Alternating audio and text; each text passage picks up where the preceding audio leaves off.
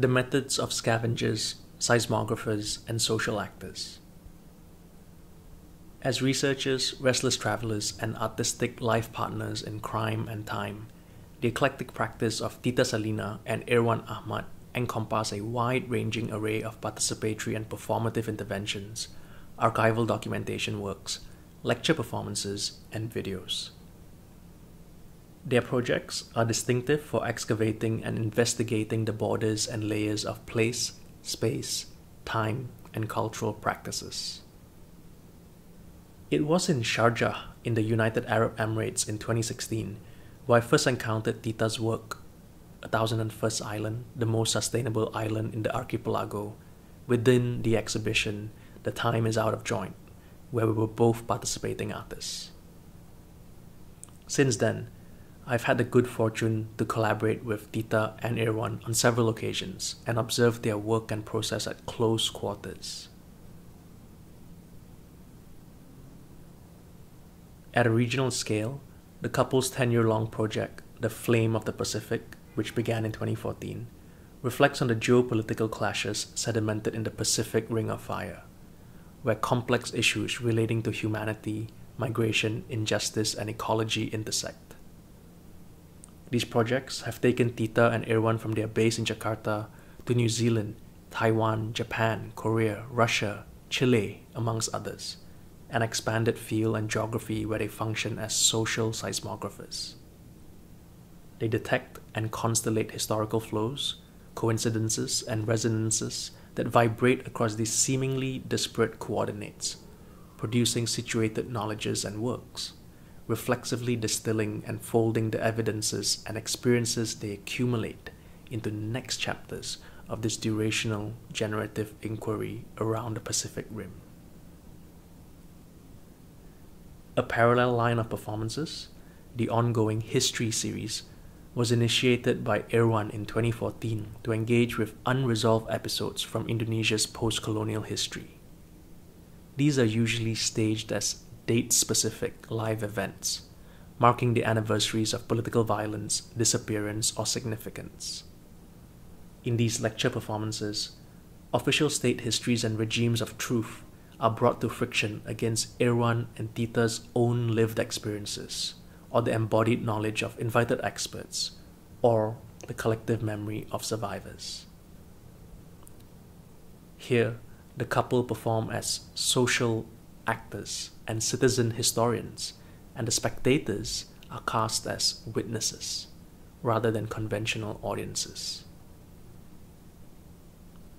In their fieldwork and research, Tita and Irwan employ a tactics of scavenging, collecting strands of hair from an elephant, old bones and stones, ancient coins, the discarded skin flakes of children, the disintegrating remains of a national propaganda film. They pay attention to latent narratives and potentialities that could be unlocked and weaved together alongside experiences, rumors, stories, and speculations from people they encounter. In their projects, violence is explored as a recurring theme, zigzagging between ancient and modern Indonesian history, Javanese mythologies and cultural signifiers, contemporary political statecraft, and underground networks of extremism or terrorism, geological and man-made disasters, as well as the exploitative conditions of migrant labor. In their performances, they frequently zoom into the artifact, the fragment, or the personal, before zooming out to the geographical, historical, political, social, and spatial, navigating playfully between synchronic and diachronic notions of time. In doing so, Tita and Irwan contextualize, transform, and reinscribe their own memories and past experiences, as well as their present existence and the larger tropes in society, always with a poetics of humor, mischief, and subversion.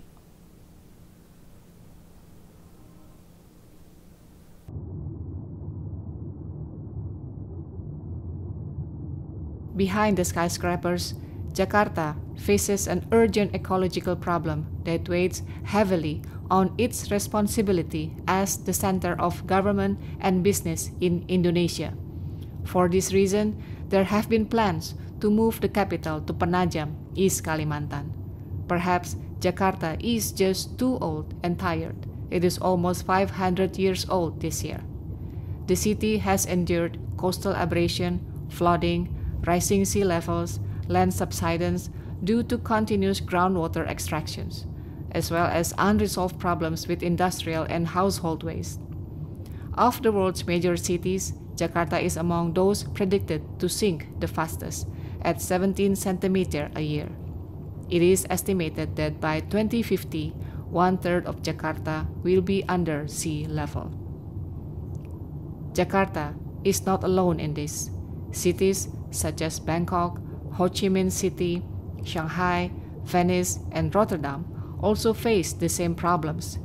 In each of these cases, governments are competing to save their cities from drowning with extremely expensive projects, acting as if they were God, even though the reality is that ecological destructions and environmental degradation cannot be avoided. These expensive projects are only able to buy more time.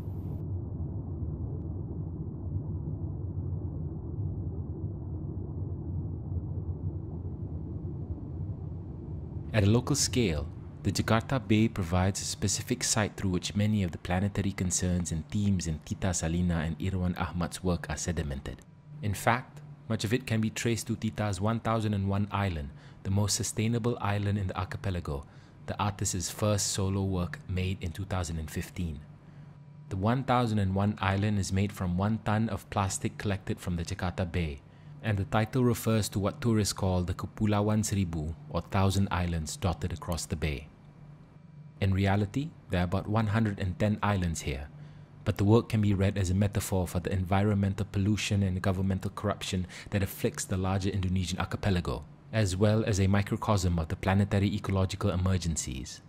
Between climate and primate, between existence and extinction, between tanah and air.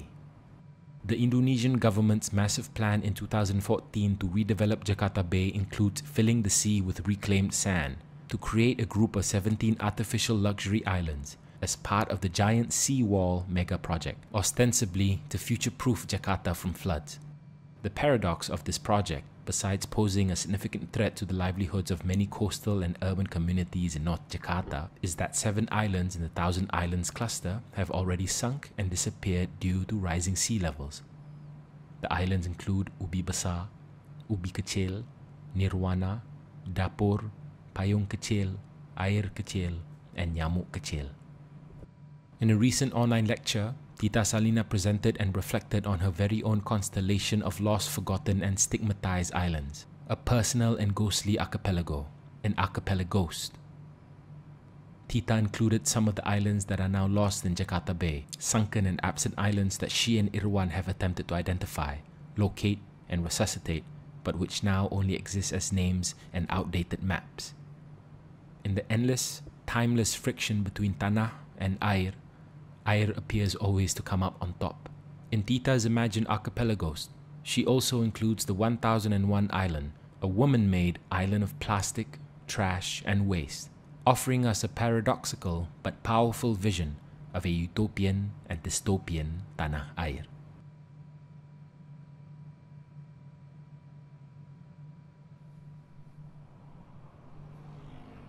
The sea has only been seen as a commodity, and regional and national borders are not only maintained, but celebrated without a care for what is contained by these borders or the humans who depend on the sea for their livelihoods.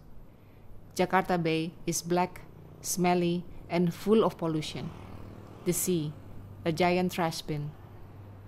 There is a popular phrase, "Ke laut aja lo," literally translated as "just go to the sea," but the real meaning is closer to "go fuck yourself."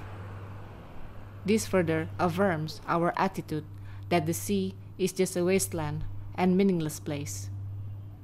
In general, maritime matters in the archipelago always privilege the perspective of the land. The meaning of archipelago should be a sea country sprinkled with islands, not an archipelago surrounded by sea.